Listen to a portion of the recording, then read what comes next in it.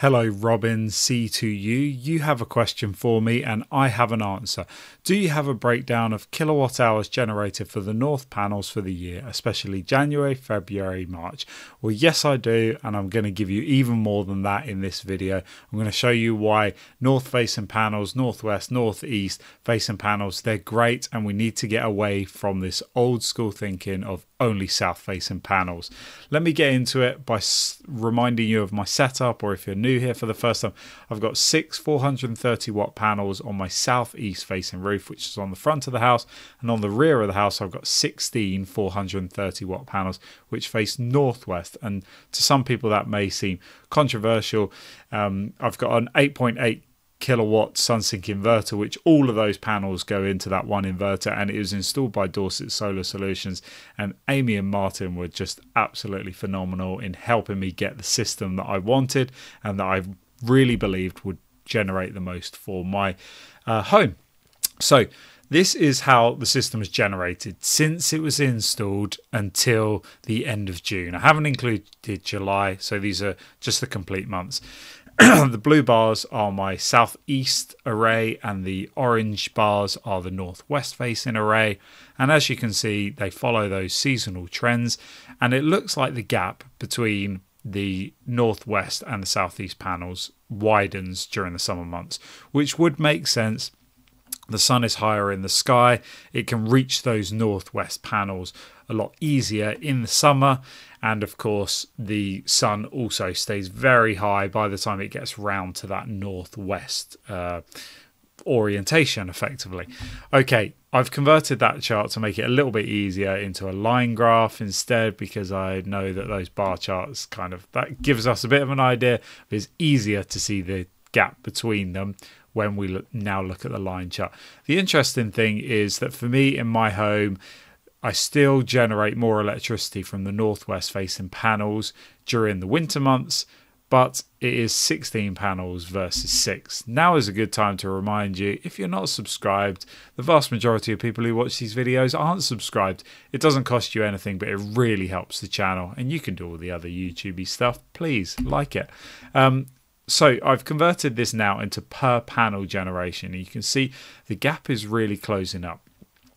So I've taken the total kilowatt hours that were generated by each array, divided it by the respective number of panels, 6 or 16, and I've got this per panel calculation now. Okay, let's once again convert that to a line graph and have a little look. What interesting trends do we find? Well, in December of 2024, my per panel production for northwest and southeast was almost exactly the same. It didn't matter at all in that bleak month which way the solar panels were facing, and that could be for many reasons, but ultimately my northwest array is very well suited for soaking up diffused and dispersed light and indirect sunlight.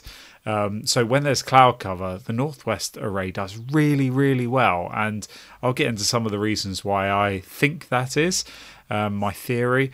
Now you can see that the trend kind of follows quite a linear trend, to be honest. A lot of people expected that my northwest panels would only perform really well in the summer months, massively outperforming southeast, and that it would then completely drop off, and you would see that the southeast would perform so much better per panel in the winter months. That doesn't seem to be the case. Actually, the gap is fairly consistent overall, and as a percentage, as a ratio, yes, there is a bit more of a difference, but per panel in terms of kilowatt hours produced per panel per month is fairly equal. And interestingly, for the first time in June 2025, the northwest facing panels actually outperformed the southeast facing ones. That appears to be something to do with temperature. Okay, so this is the total production. You can see on the left hand side, since I've had the system installed, southeast has produced 4,220 kilowatt hours, and northwest has produced 8,872 kilowatt hours. Now if we change that into per panel production, you can see that Southeast panels have earned their keep, 703 kilowatt hours per panel. So of course, if you have a perfect roof that's orientated towards south, that is still preferable. That's not my argument here. I'm not saying. All I'm saying is if you put panels on your northwest facing roof, which basically everyone told me not to do, and then Martin at Dorset Solar Solutions, he actually did the calculations and he said, yeah, this is a goer. This does actually work out. 555 kilowatt hours per panel. Nothing to sniff at. Okay, so these were some of the PVGIS calculations. This first one is for my Southeast system. My Southeast system is marginally outperforming what's PVGIS calculated, but it's fairly close.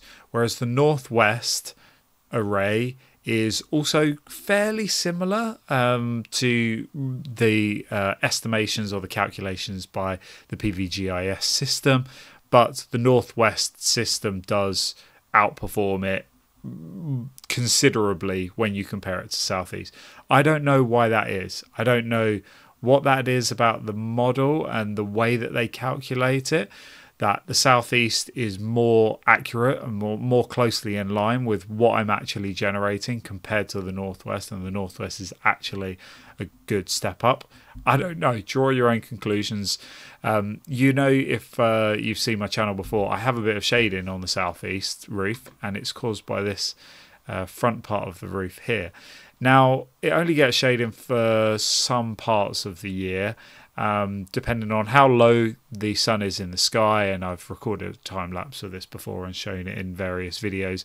The sun does rise over in the northeast, and then it comes round southeast, round to south, southwest, round to west, and then finishes up northwest.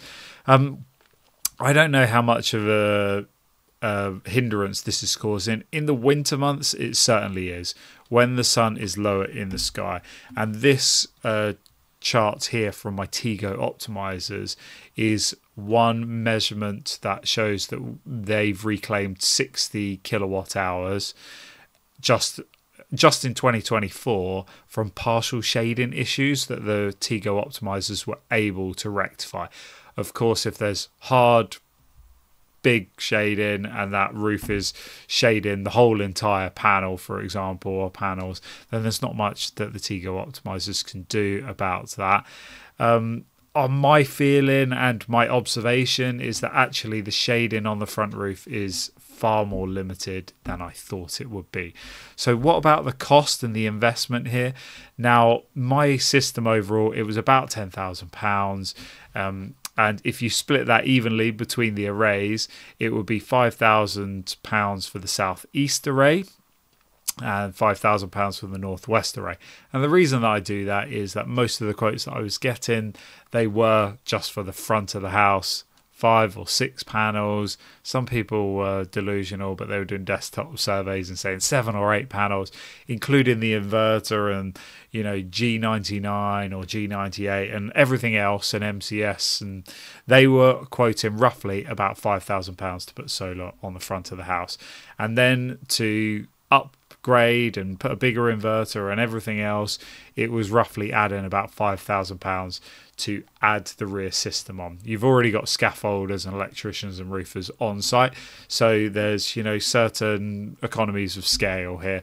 And so if we wanted to be a little bit fairer, let's say that really in my system £6,000 of the cost went towards the Northwest system array and £4,000 to the Southeast.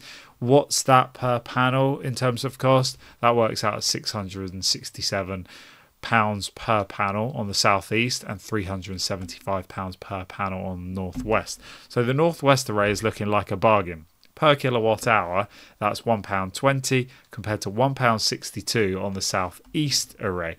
Now that begs the question, there's lots of reasons. My roof pitch is only 30 degrees. If you've got a steeper roof pitch, Northwest panels won't perform so well. My string sizes are really work well, that I've got 8 in series and then 2 lots of 8 in parallel. They go into the inverter. My inverter really likes that voltage range. It really likes that amperage range. And so there's a good amount of efficiency that is coming from it. Diffused light is an underrated issue, especially in the winter months. So my conclusion, let me know in the comments, should you fit panels for best orientation, or should you fit panels for the largest surface area? Should we really just be doing both? Whenever we put solar on the roof, we should absolutely fill it.